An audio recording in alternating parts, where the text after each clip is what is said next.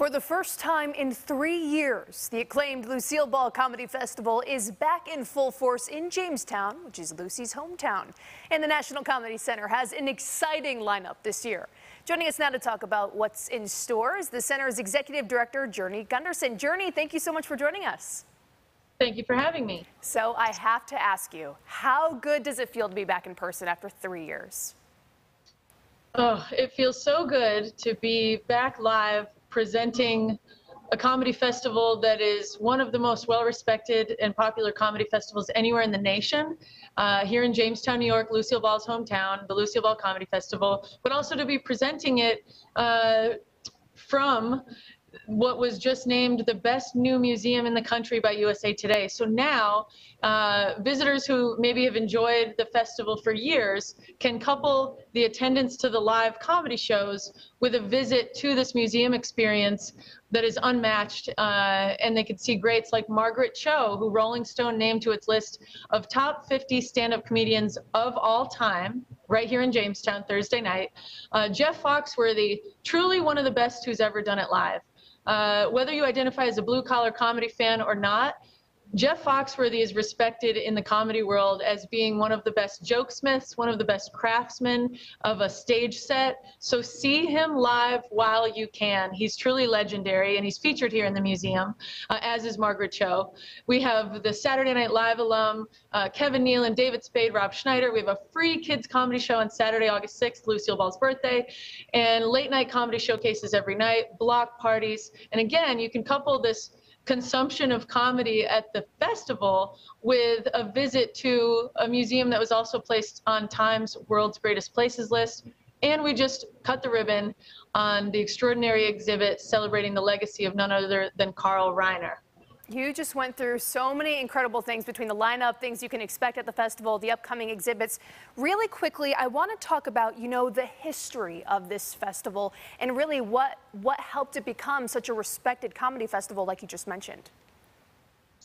That's interesting. Yeah, the origin truly lies with Lucille Ball herself. And we all know now, especially she's had such a big year with the amazing documentary that Amy Poehler did on Lucy and Desi, and the Aaron Sorkin film.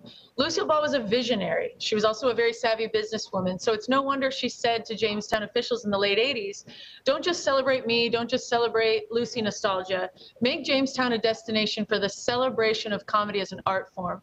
And that has manifested in the form of the festival, as well as the National Comedy Center Museum. We at the National Comedy Center also operate the Lucille Ball Desi Arnaz Museum just a couple of blocks away. So now Jamestown, in terms of being a destination for comedy, isn't just a one-day thing. You can spend days here and truly not consume it all. Most people leave the museum saying, I didn't expect to laugh for 4 hours straight in a museum, and I just did. And they could really spend 4 days and not consume everything within. Truly is so wonderful. Earlier you mentioned the Carl Reiner exhibit, and I know you have an upcoming Johnny Carson exhibit as well. What can you tell us about those two exhibits? These are two incredible legacies that we're celebrating this year because it's the centennial of Carl Reiner. And with regard to Carson, it's 30 years of late night, 30 years later. What you're seeing here is the family of Carl Reiner, Rob Reiner, Lucas, and Annie Reiner came to town to cut the ribbon. And his legacy is unmatched in terms of the ripple effect. So we're talking about collaborations with Steve Martin in film greats like The Jerk. We're talking about the Dick Van Dyke Show. We're talking about the 2,000-year-old man with Mel Brooks. It's an exhibit where you will learn, but you will be laughing and enjoying a look at some of the best comedy in our comedy's great heritage. When it comes to Johnny Carson, most people can't believe it when I say it, that it was 30 years ago that he stepped down from his reign in late night. And we all know now, looking back, he set the standard for the format. He was the king of the monologue, and the exhibit features the voices of his peers and people whose lives were changed by The Tonight Show. You are hearing from Steve Martin, Martin Short, George Wallace, Byron Allen, Bette Midler, Lily Tomlin, and more. And you're learning about his 30-year reign as the king of late night. It's an absolutely magical experience, and it's hosted by hologram Jimmy Fallon in our theater environment here in the Comedy Center. We're also celebrating the opening of that exhibit when we do a stage show celebration of Carson's legacy on Saturday, August 13th, 1 week after the Lucille Ball Comedy Festival concludes. So that will be here in Jamestown as well, Saturday, August 13th, called Carson Tonight. Wow, busy lineup for you, Journey, down in Jamestown. Very quickly, let's wrap with all the logistics for the Comedy Festival. Tickets, days, times, everything like that. Sure. So all of this information is available at comedycenter.org by just hitting the events tab. So go to comedycenter.org, our homepage, and look for events.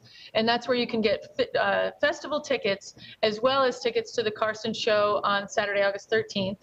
And you can also make a reservation for your admission to the museum that I'm standing within right now in front of our great Comedy Continuum exhibit. This is 37,000 square feet of exhibit space, one of the most interactive and immersive experiences in any museum worldwide, coupled with artifacts. So you're also standing in the presence of the DNA of the greats of all time, from Charlie Chaplin's cane to wardrobe from the Carol Burnett show to Carlin's 25,000-piece archive. I saw that continuum myself, and it truly is such a blast. Journey, that is all the time we have. Thank you so much for joining us and telling us